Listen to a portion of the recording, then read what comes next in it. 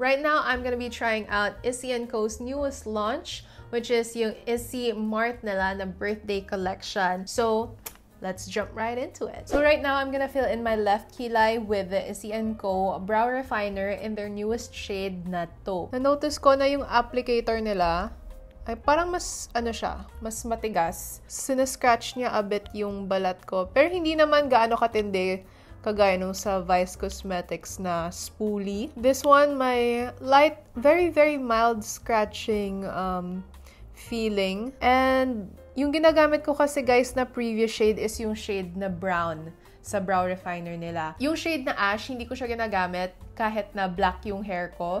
Dahil parang ang intense ng pigment niya. Kaya I'm so glad that Issy and Co has this shade na, yung shade na Taupe. Hindi nagka-clump yung brow hairs ko with their formula. It's very flexible. Tapos natatakpan talaga yung mga sparse areas ng kilay ko. That's why this is my go-to gel kapag nagpro-procrastinate ako or kapag nagmamadali ako. So ayun guys, tapos na ako magkilay. But I have to do my eyeliner and mascara first because I feel like my look is not complete if I haven't done my eyes. So, hindi ito part ng review, hindi ito mga Issy and Co products, but I thought na gagawin ko na sila on screen. So, in case na interested kayo malaman kung ano yung mga ginagamit ko for my eyes. So, napaka-simple lang naman. And this is what I do for my everyday makeup look.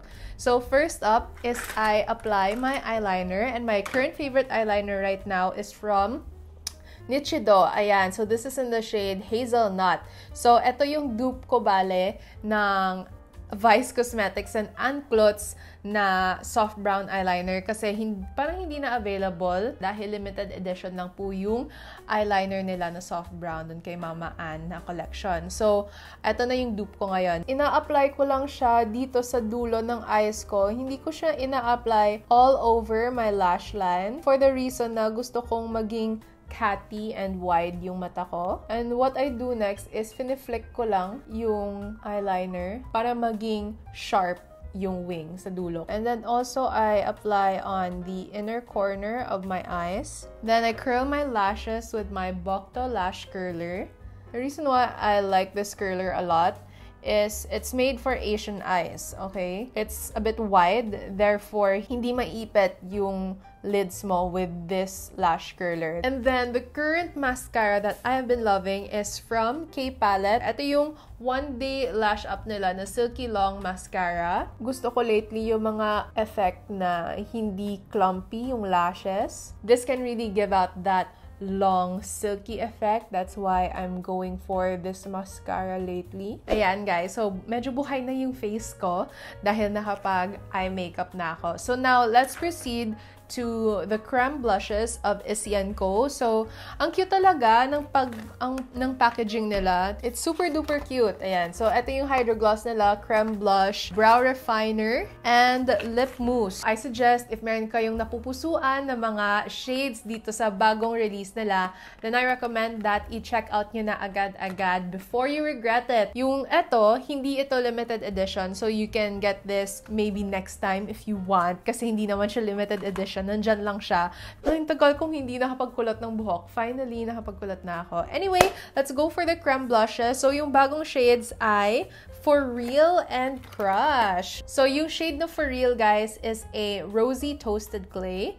And yung shade naman na Crush is a rose pink with gold shimmer. So, kagaya ng shade na Stunner. So, first, I'm gonna be swatching the shade For Real on my right cheek. Medyo kinapalan ko yung application. Alam mo kasi madaming mga rose pinks na kasi in the market. Pero bihira yung rosy pink na hindi nagka-clash sa balat ng morena. Next is I am gonna be swatching naman yung shade na Crush. Ayan guys, so may difference talaga silang dalawa. Although, of course, may similarities because both of these shades ay may rosy pigment in it. But they have a slight difference. So, eto, si shade na For Real ay medyo a bit deep siya. And again, a little bit toasted compared sa other shade. And this one, actually, for now mas bet ko to, yung shade na Crush, because I'm a little bit tired right now. I haven't been sleeping well. That's why mas naglilin ako sa shade na to. Bakit? Because yung shade na Crush is a little bit more vibrant and it brightens up my face, and hindi niya ini-intensify yung pagod na features sa mukha ko. Compared dito sa shade na For Real, dahil it's a bit deeper, it kind of emphasizes the tired parts of my face, like yung eye bags ko and all just the dull areas of my face. That's why for now, mas naglilin ako sa shade na Crush. Next naman, I'm gonna be swatching their lip mousses, and they have two new shades. So we have Popular, which is a warm tone pinkish brown, and Totally naman, which is a warm rosy nude.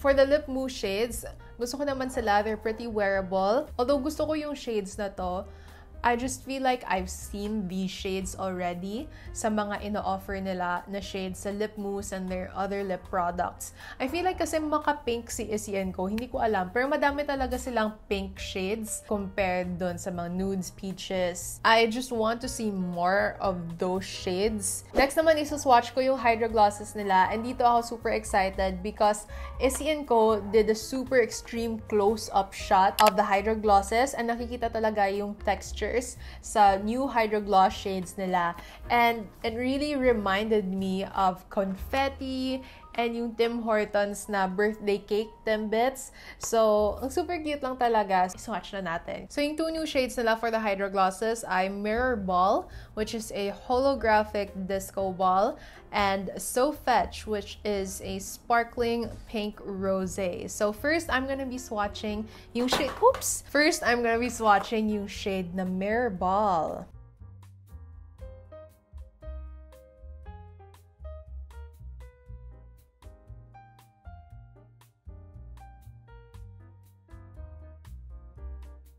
Yung shade na Mirror Ball, although meron siya mga glitter texture in it, hindi siya gaano ka dami talaga once applied on the lips. And it's really nice, I guess, for someone who likes clear glosses but wants to add a little bit of sugar in their gloss. So this is for you. It's really, really cute. Hindi siya distracting na kind of glitters on your lips. It's just chill. Maganda siya for the New Year's. Or this is a good gift idea.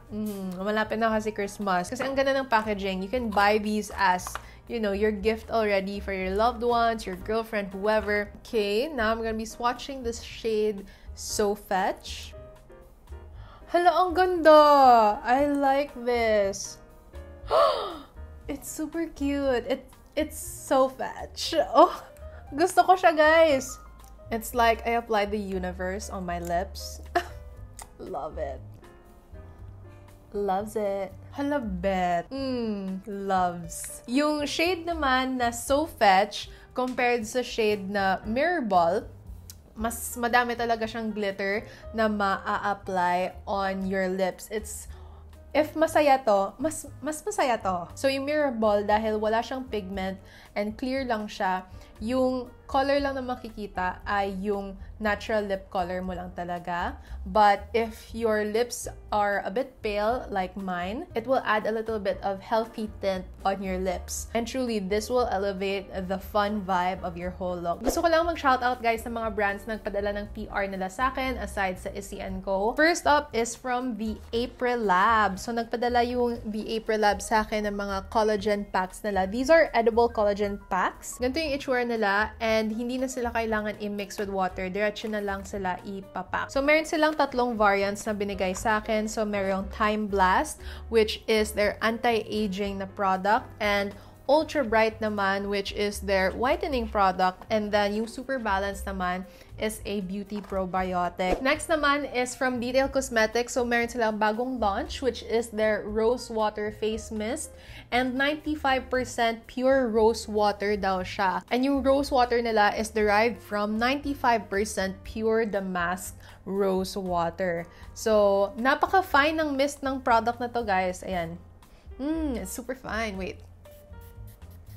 Ayan. And ano siya, napaka-bango niya. Although, hindi artificial daw yung scent nila. It's from the rose itself. And yung scent niya ay napaka-gentle to the nose. And it's like parang rosy, powdery yung amoy niya. Medyo may pagka-vintage yung amoy niya din. It has that vibe. Last PR that I have here is from Sunny's Face. So thank you so much, Sunny's Face, for sending in this beautiful PR over. So this is their first ever skincare product, and it's called Dream Cream. Like a glass of water for your skin. I'm gonna include this in one of my tutorials as well, and gonna be sharing my thoughts of it soon. So yun guys, yung review and swatch party ko ng bagong collection ng Issy and Co. Let me know in the comment section below kung ano yung thoughts nyo regarding the new shades, ano yung gusto nyong kunin, and why. And also, if you want to know my thoughts regarding sa mga bagong PR na pinadala sa akin, then subscribe na kayo sa channel ko and turn on the bell button para notified kayo whenever I have a new video. Just remember guys, no hate, just love.